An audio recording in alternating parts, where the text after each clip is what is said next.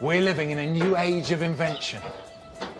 Brilliant brains no longer just holed up in leading university labs or research facilities. Today, inventors are coming together in technology hubs like this to design, To help improve people's lives. It's actually working. That's so cool. For this series, we brought together 7 of the UK's leading engineers, designers and computer programmers. Ta-da! I'm going to make myself the guinea pig. they'll use cutting-edge science and technology to build life-changing solutions for people in desperate need. I don't know who to ask or where to go.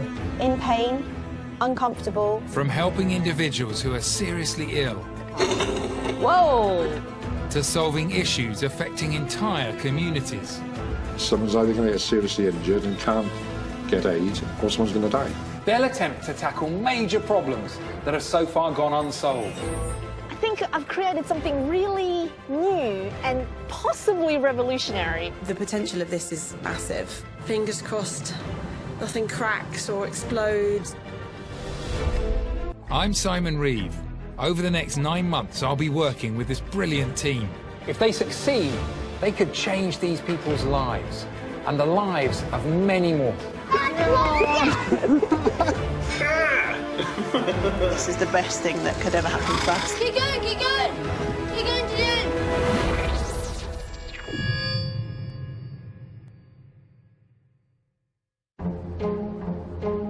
end! Our team's base is in East London. Known as a makerspace, it's one of a national network of inventors' hubs crammed full of the latest technology. It's from here that our 7 leading inventors will attempt to create fixes for people with nowhere else to turn.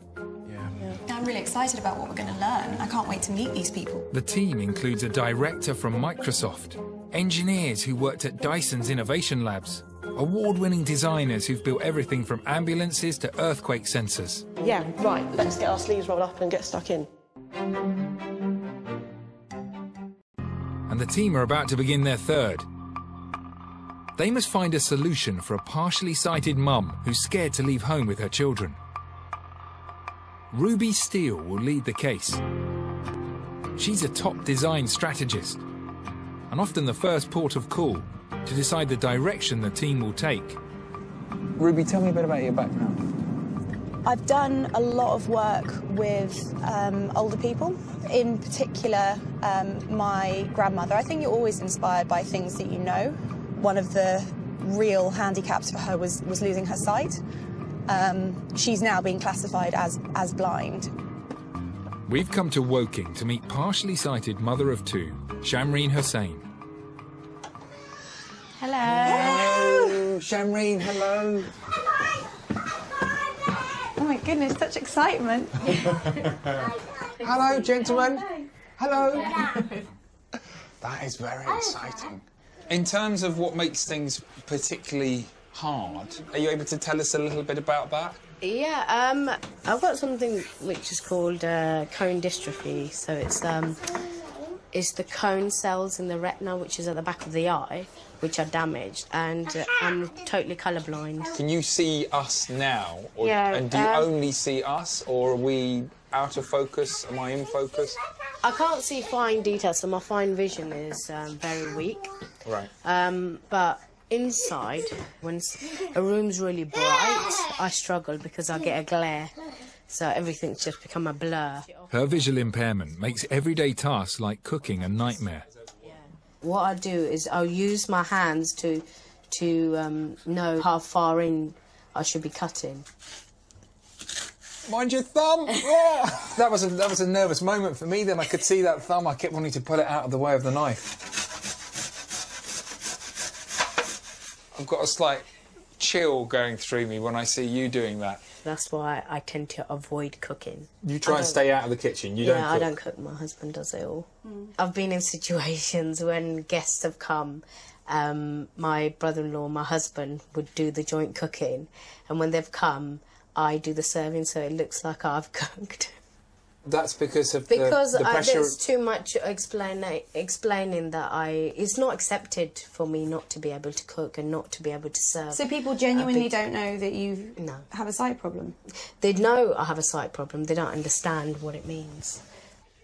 Shamreen can overcome most things in the home, but outdoors she struggles to cope. Hang on, don't run out. Now, what about obstacles on the road? Do you feel okay with... No, like the manholes and stuff, we just trip over them.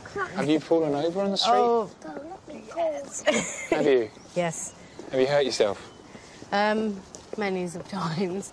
Many times, really? Yeah. She doesn't want to use obvious visual aids like white sticks, guide dogs or support workers.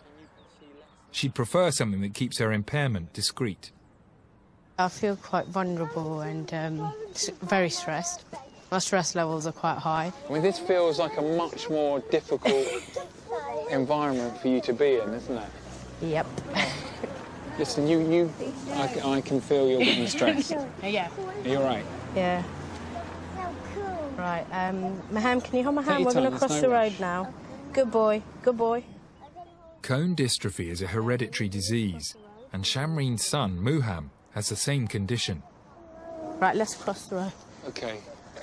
You're closing your eyes a lot more, aren't you? So you yeah. Am I right in thinking you can see less now than before? Than in the house? The road ahead is quite busy, so right. That's one of the main roads, and it's going to be very difficult to cross.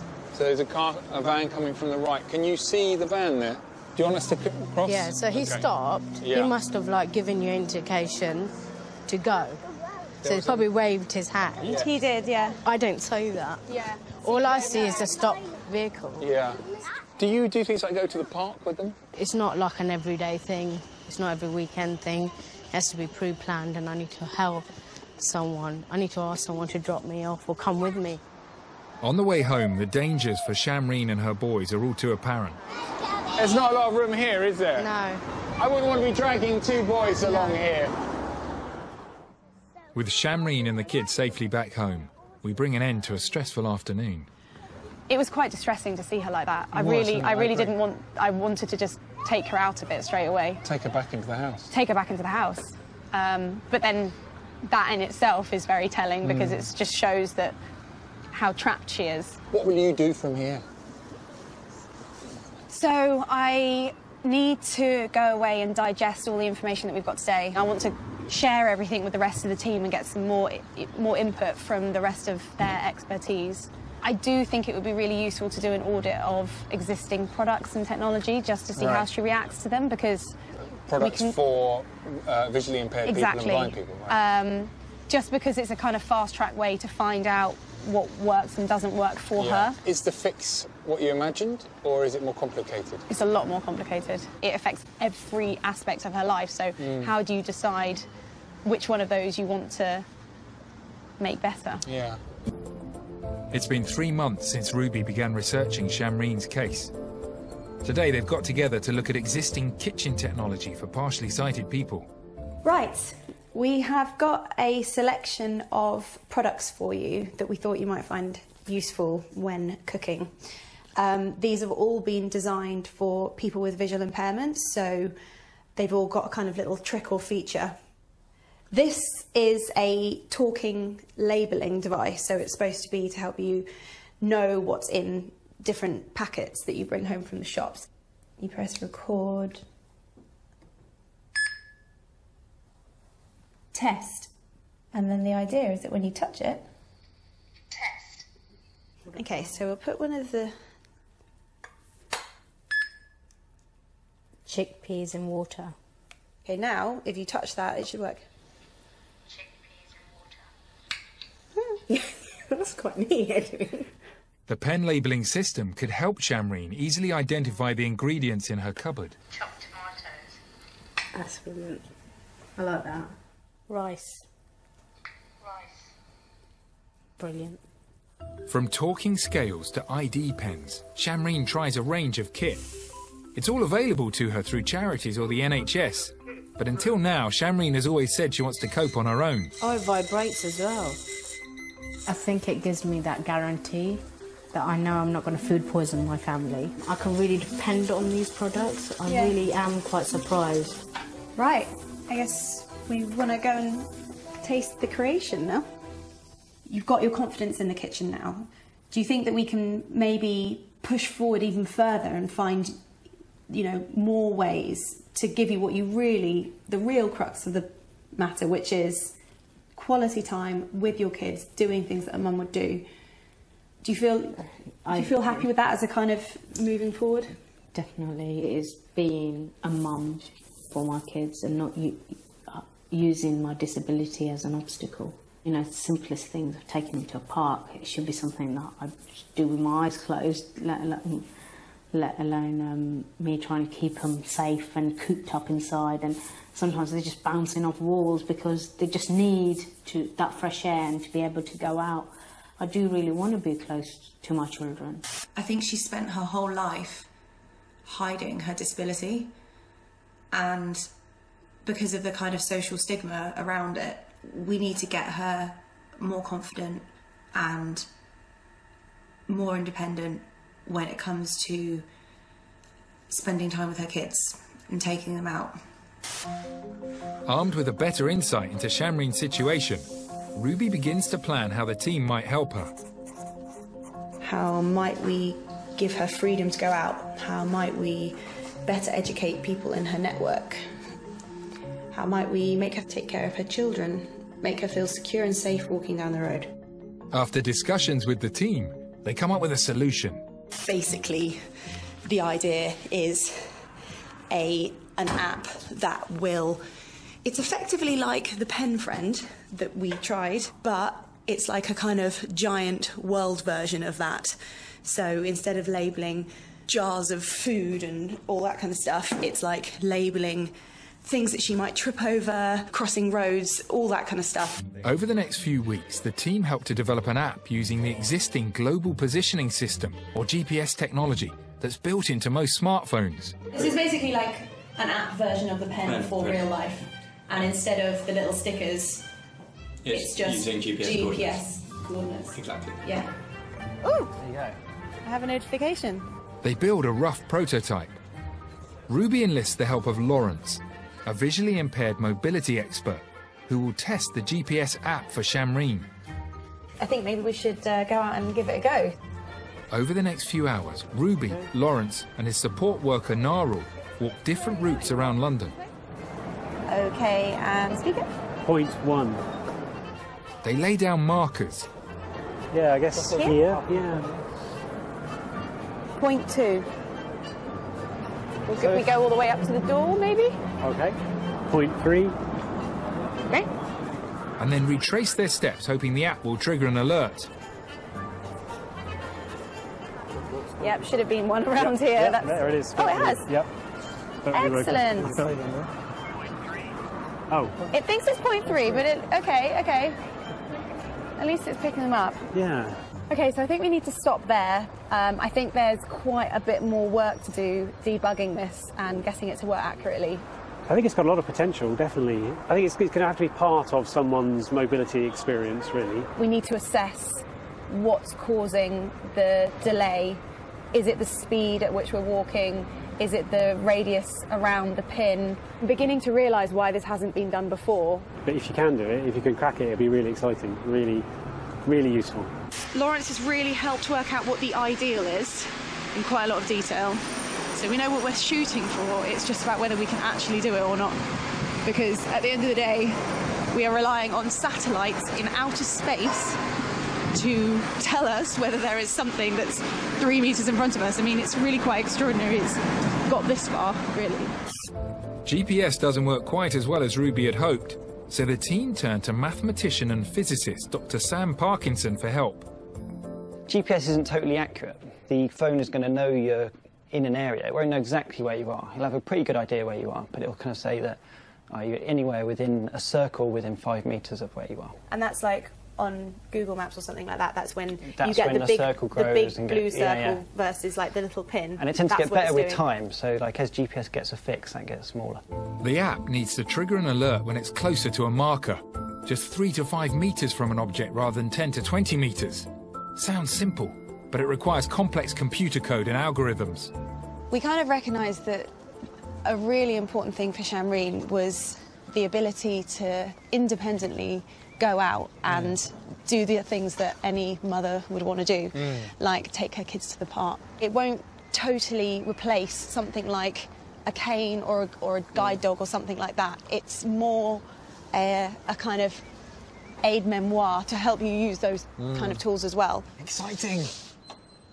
Shamreen! Hello! So, Ruby has done a lot of work on your behalf. I'm really sort of excited to try and give you something that might enable you to do even more, because I feel like you've got that spirit already, and it's just about giving you something else to just kind of like take it on and run with it, you know? Anything's a bonus. Any little thing, even if it's one aspect of my needs that you've got, is a bonus to me. What the app allows you to do is enable you to identify things along the route that are going to cause a problem.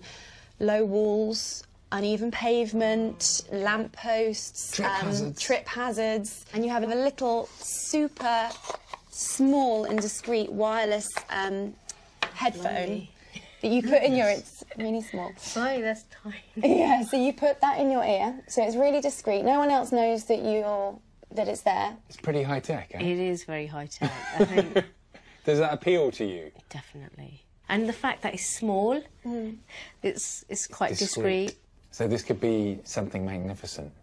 It gives me that independence. That Ruby has created, eh? It sounds like you're going to invest in I am. I'm already like, I could do this now. I just need a one go. I love it. No, I love the fact that you're coming up with lots of like ways that you want to be able to test it, and I'm really excited to see how you kind of get on with it, really. Thank you, Ruby, for giving this to me, and I can't believe that you've spent so much time, and I really do appreciate this.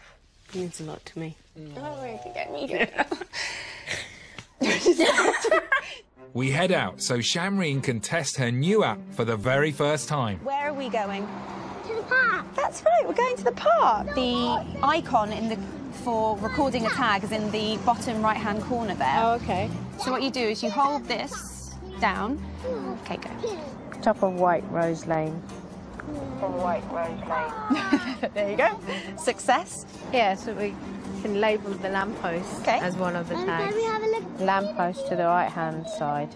I know I need to stop and look for cars. Exactly. Go. Drop curve to Wild Bank Court. Okay, and go.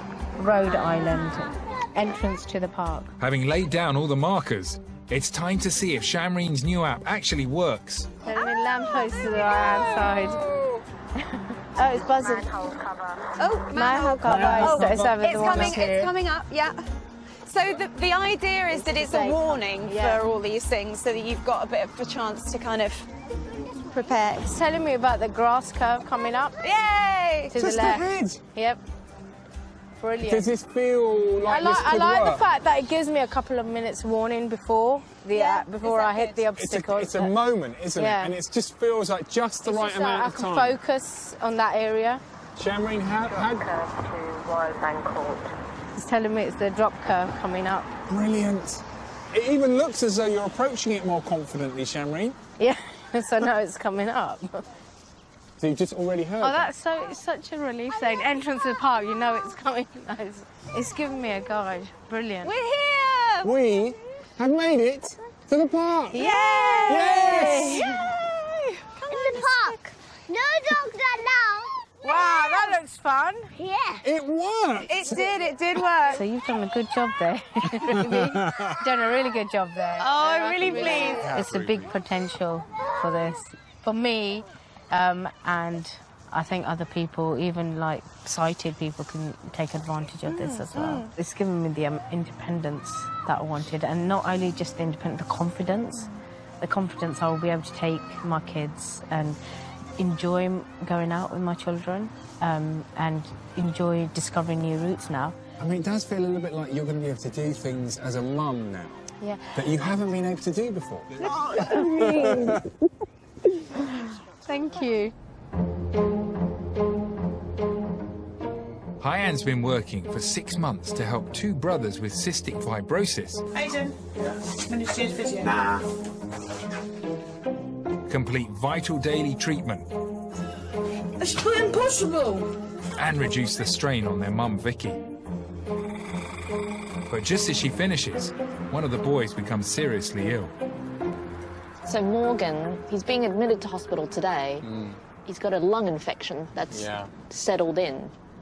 I mean, it does really bring it home how serious the condition is, doesn't it? He's got 50% of his lung capacity at the moment. I'm a little bit worried about if he's up for trying out some of the games that have been created.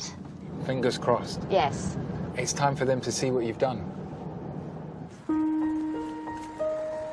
Very good to see you. Good to see you. Ooh, look at that. Okay, so what do we have? What do we have? What do we have? We've built a custom electronic piece, and when you blow into it, it will transmit the amount of blowing into joystick movements that feed into a video game. Sounds pretty impressive. Yeah. Give it a hard blow. Aiden gets a blue bear.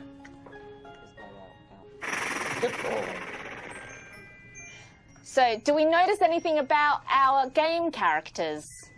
We've tried to get them just like us. One seems to have similar glasses to Morgan, and one seems to have similar glasses to Aiden. Oh, he really does go. Don't forget to press the button to jump. He does go quite far. How do you know what to do already? So Morgan's already done over 10 breaths. Oh, okay. Just in these few minutes without us really... You're surprised, Aiden? Yeah. Noticing. He's just done it without really realising and Yeah. And he's cracking on with them as well. And he's carrying on. So, how do we like the game? Good. I like it. Out of 10, Morgan. 10. Whoa! Yay! Amazing. Aiden, how's it looking to you? At the minute, 10. Yeah, pretty good. I'm so happy. I'm so happy you like it, Morgan. Do you really like it, Morgan? Yeah, I do. And this isn't all Hyann has created. Let's get the stand. All right, so have everybody got their devices? Give it a good breath. So you can see, wow. So there's Aiden's... Oh my goodness, look at you, on. Every time, so you're the red car, and every time you do a good blow, the red car accelerates. It's not about the strength, it's about the length of the blow. So you've got to be able to blow for... There he goes. He's taking off. Aiden. Come on, Red. Look at the concentration on his face. We don't ever get that Yeah. because, and it's working. And that coughing is what's needed for cystic fibrosis, isn't it? That's loosening mucus. Yeah. Come on, Red. Come on, bro. Come on, Morgan. Come on. This is the best thing that could ever happen for us because I just know that the hardest thing for him to do is physio, and that is the only thing he needs to do to get better. That I'm going to be doing it probably every day now. Like, I think you Mum asking me to. I'm so happy to see these boys so happy. Just, it's phenomenal, and they're really, really into it. Normally I say, get off your iPad and do your physio. Now I'll be saying, success. Get on it and do your physio. I don't know what to say. Morgan is back home within a few days. We meet up with the family at the local football club where Dad Simon is a coach. He's putting the kids through their paces to help demonstrate Hyann's final gift to Vicky. I think meeting you and meeting your family, what struck me the most was how much time and effort you put into holding this family together. So I wanted to create really two fixes, one for the boys and one for you. It's a dashboard that's really about bringing your family together. Cool. And it's the idea that as the boys are doing their exercises, you can actually log in and see their progress over time. Okay. Like a running live diary. Yeah, exactly. That's brilliant. Flipping heck, Hyann, that's very, very clever, isn't it? For all those who will be diagnosed in the future, hopefully there are applications here that could really, really help them. Yeah. I just wanted to say one thing, which was what Morgan said to me when you guys left. He didn't really know how to say it, but he said, this is actually a good part for cystic fibrosis, isn't it, Mum? Because normally it's all really bad.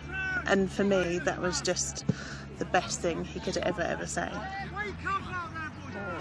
Thanks, Vicky. Oh, amazing.